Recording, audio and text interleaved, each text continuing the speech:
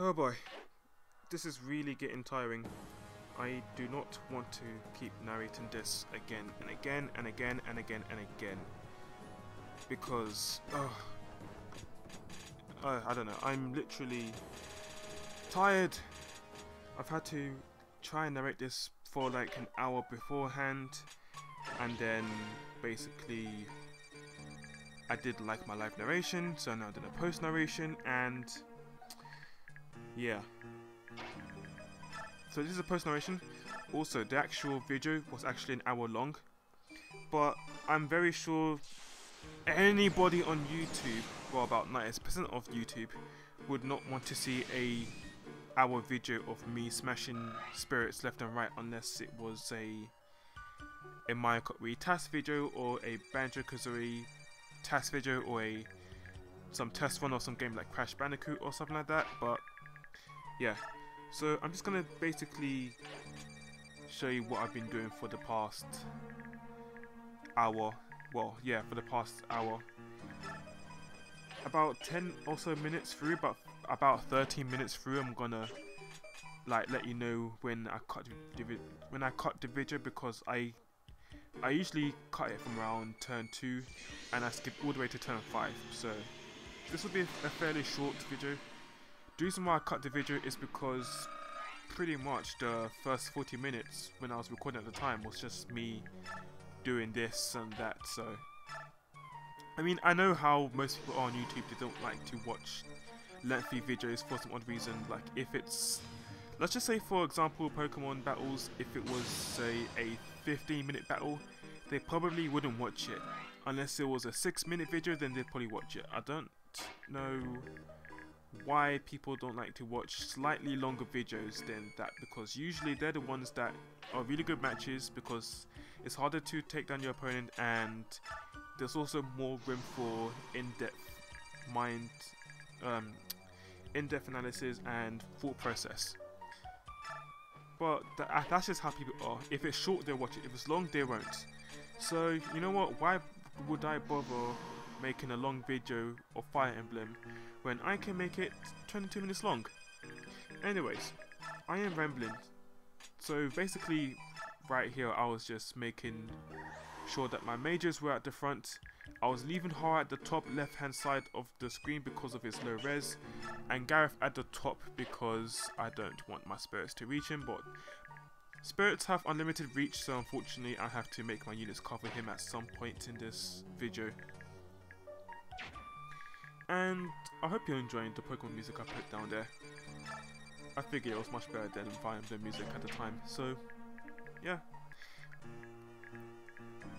So I'm going to battle save it here, just in case. Thank goodness this game has that feature, or else it would be annoying like Fire Emblem's. Fire Emblem Path of Radiance. That game doesn't allow you to battle save, and you have to flawlessly complete each chapter without losing a unit, which is quite annoying. There was some levels, especially near the level where you fight the Black Knight. I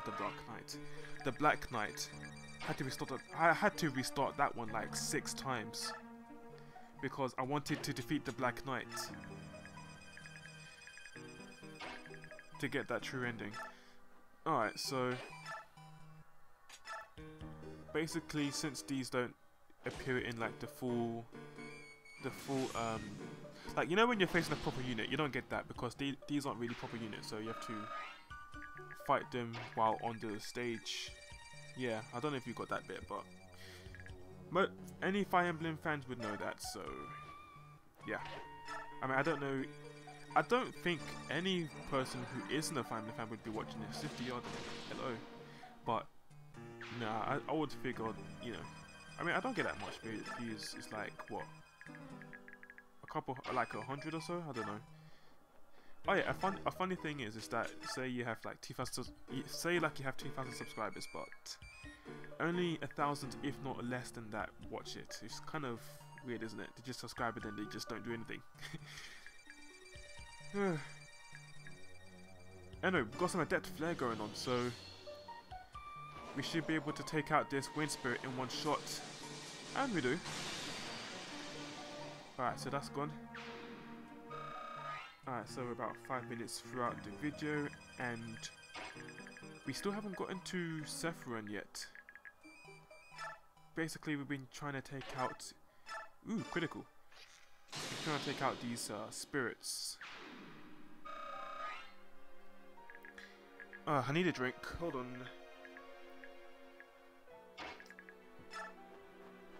When you try and narrate for like an hour and a bit, your voice does not hold up.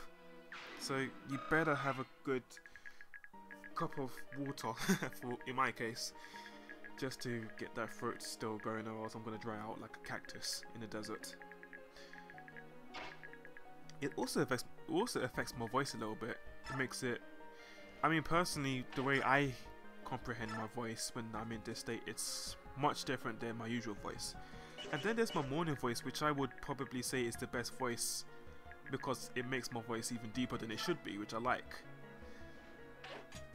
But I've never usually had the chance to use that voice in my narrations. Usually it's sometime in the evening when my voice is at its highest, which is annoying. It makes me sound like a 15-year-old, which I'm not.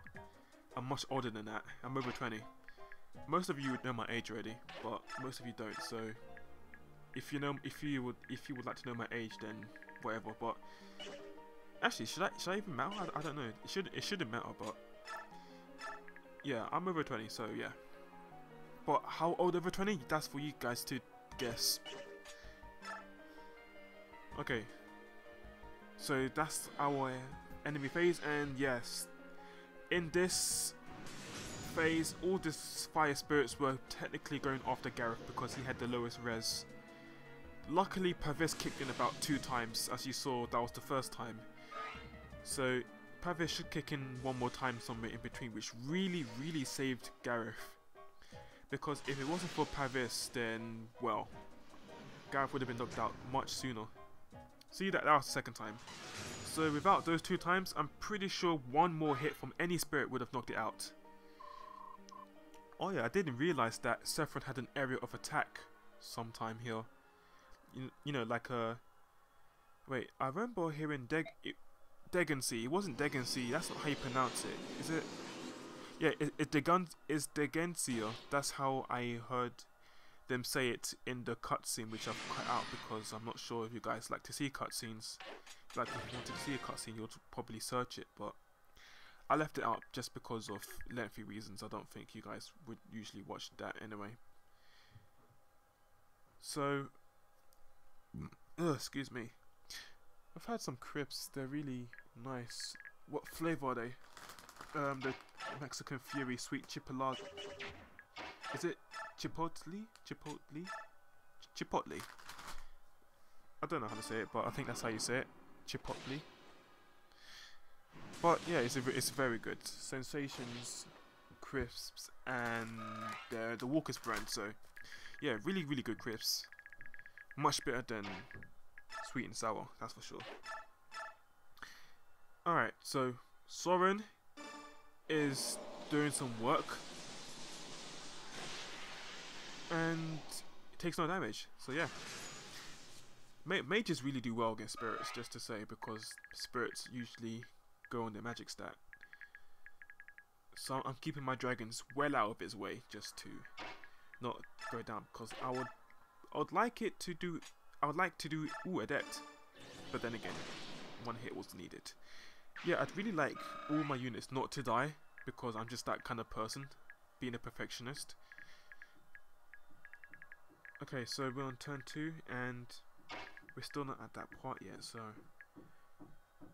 I'll let you know when it happens. Like, you know, I just cut out something in the middle, because the actual recording took about an hour long, and most of it was just me battering the spirits down, using my mages, and me pretty much sounding a little bit tired because, I don't know, the last 3 videos were different, but recently, after learning something, I realised that, actually, I'm not going to disclose that. Basically, my live narrations have been a bit, it's not energetic enough. I mean, I had my hyper moments beforehand, but now,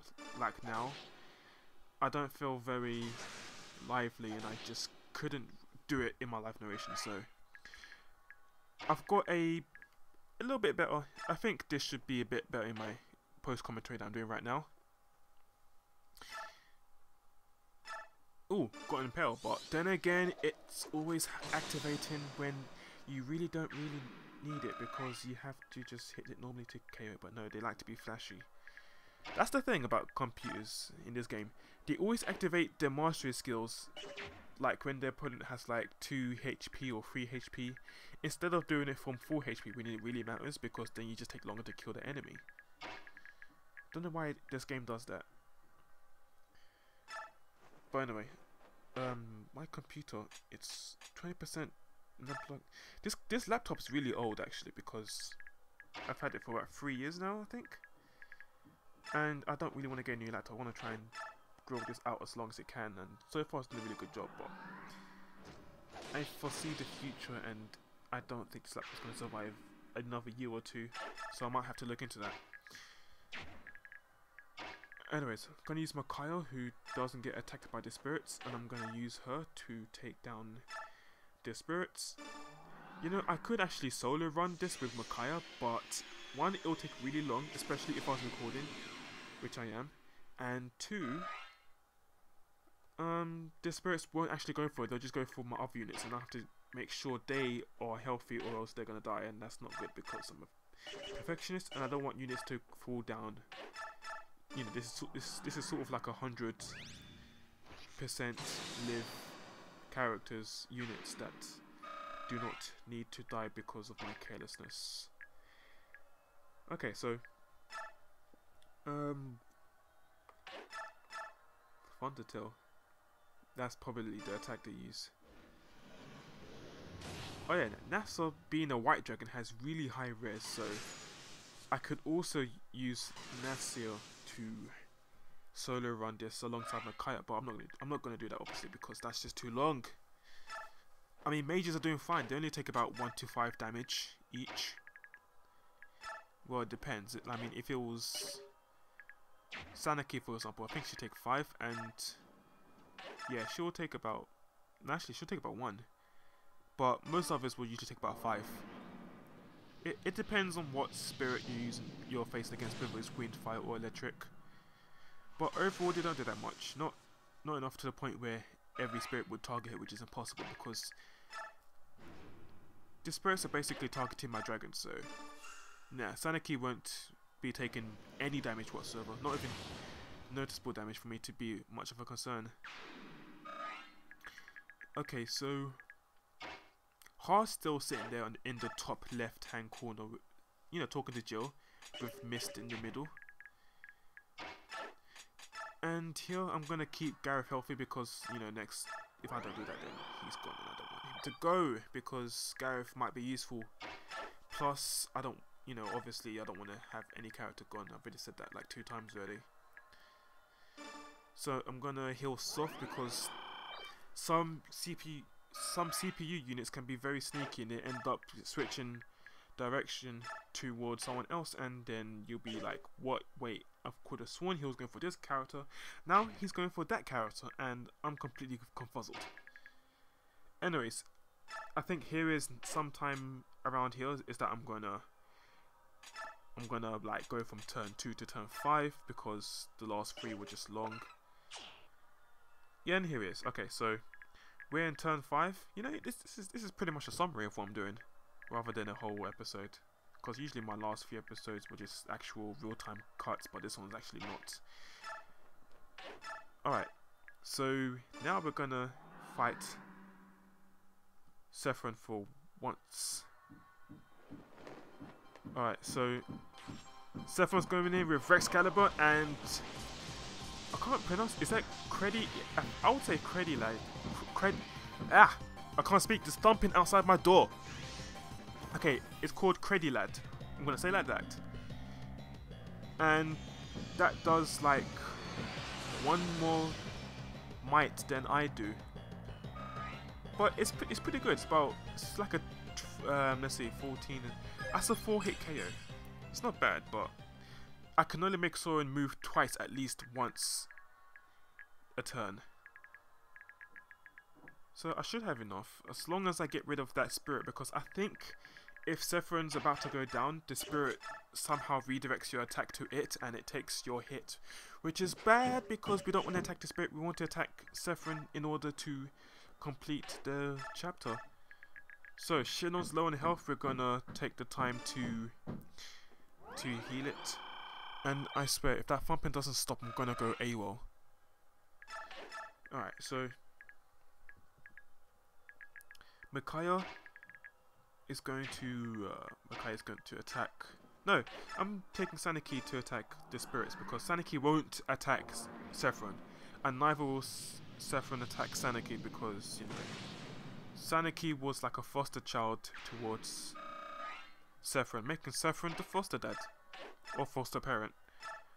I mean, he basically raised her in some manner that she can't bring herself to attack him. So I just used her to attack the spirits. Alright, so after Erica does a bit of work on that spirit, I think at this point I was going to use I ultimately use Ileana to attack that last remaining spirit. In the meanwhile, I'm going to be using Nephany to do some long range shots at Sephiran, but unfortunately range weapons are also the same range weapons as a tome, and a tome magic is going to hit me as back. So yeah. I still have yet to use. No, actually, I haven't. Have I used you yet? No, I haven't used the Heron yet. I guess I use him, but first he's going to talk to Sephiran.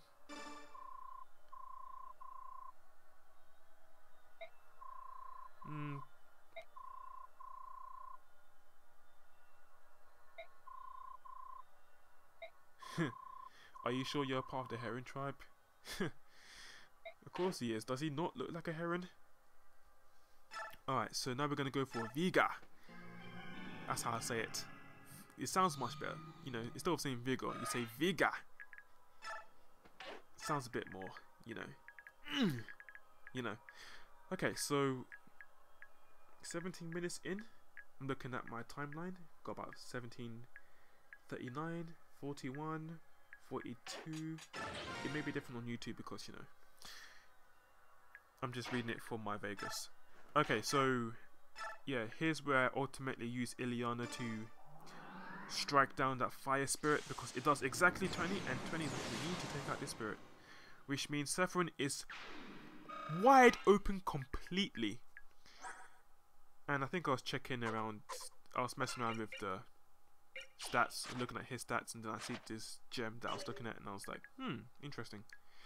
Alright, so now he's completely wide open, which means no spirit near his range is going to be redirected towards it, and that means it's a free shot, and I have to knock him out in one turn, because if you don't, he recovers all of his health, which is a pain in the ass, to be honest. So look at all our units here trying to hit Sephiran. Unfortunately, I think Kurth misses once and gets doubled, which is bad because I would have liked the extra damage. Although he did take his hits quite well. I mean, another assault would probably knock him out, but we're not going to allow that extra turn, because like this is pretty much a turn where it's like, okay, if I don't knock you out now, I'm going to have to reset my whole chapter and do it again. So I was just basically going all out. I was like, okay, screw this. I've got my units right there. I'm going to literally launch a full frontal assault on him until he goes down, and I have to do it in this turn. That was a personal requirement I had to do.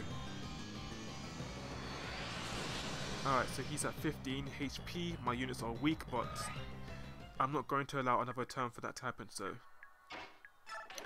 I bring in Nephany again for another assault, and I was looking at the screen there, and I see that I will be able to live on 1.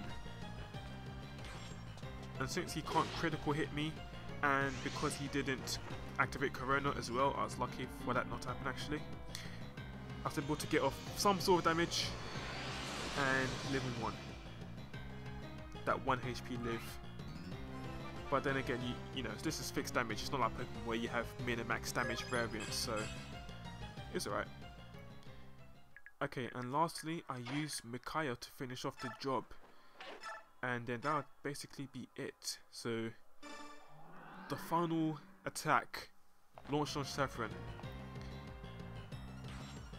And this one is going to be it. This will seal the deal. Alright, so now he's finally fainted. Using Pokemon terms there. Wink wink. And we also gain another level up, which is another Pokemon reference. Wink wink. And we get some EVs. Not exactly EVs, but then again using another reference for the third time. Wink wink. Alright, so we finally take him out, and I think we've got a few extra. We got this little cutscene. Well, it's not exactly a cutscene, but it's an in-game cutscene, which shouldn't last more than 2 minutes.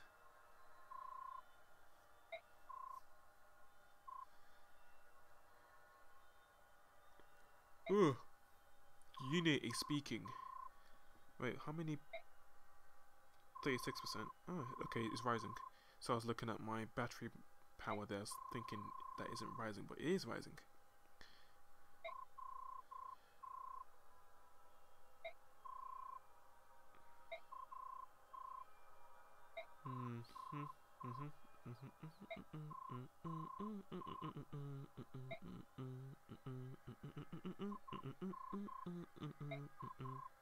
Oh, we get the Rudol gem. I've just remembered that bit.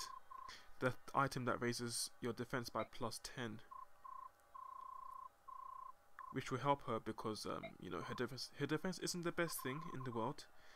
The bad thing is that we don't get it earlier. I mean, if we got it much earlier, if we had hacked it, which I don't even know how to hack away, to be honest. I'm that bad. But that's because I've never tried to. Apart from Revolution, but Revolution isn't exactly a hack. It's just something that was.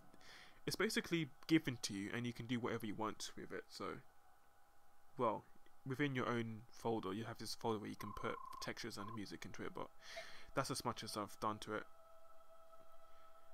So anyway, that'll be it. I think yeah, we've got about a few seconds left, so I may as well say my goodbyes now. So yeah, thank you guys for watching. If you enjoyed, please give it a like and subscribe if you're a new viewer on this channel. Then you know, you can check out my videos as well and such. And that will be it. I'm not sure if I'll upload this earlier or later, but pretty sure Mario Kart V video is before this. If not, then it'll be after. If not, then you can check it out, you know, in my uploads. Anyway, yeah, we get this Rudolph gem, and we're gonna replace Elite with it because I hardly use that tome. And I'm gonna conclude it there. So yeah, I'll catch you guys some other time, and peace.